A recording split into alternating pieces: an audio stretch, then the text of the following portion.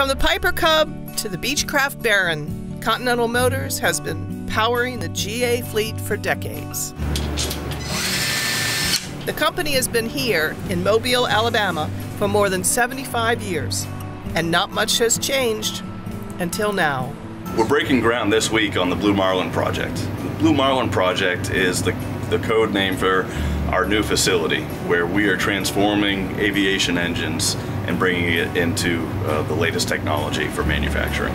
Continental has been making engines one at a time in a manufacturing process that is dated and time-consuming.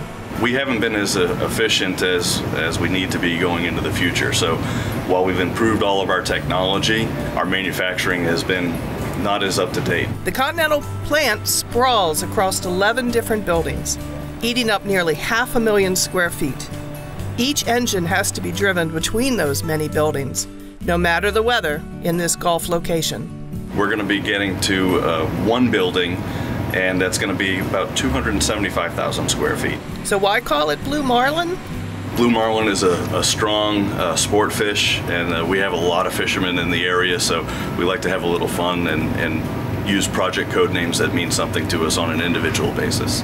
Manufacturing will begin in the new factory here in 2019. Curious to see how your Continental engine was made? Stop by for a visit. We love sharing what we do for people's engines here, so make your inquiry and we'd be happy to give you a tour of our facility. Julie Walker, AOPA Live.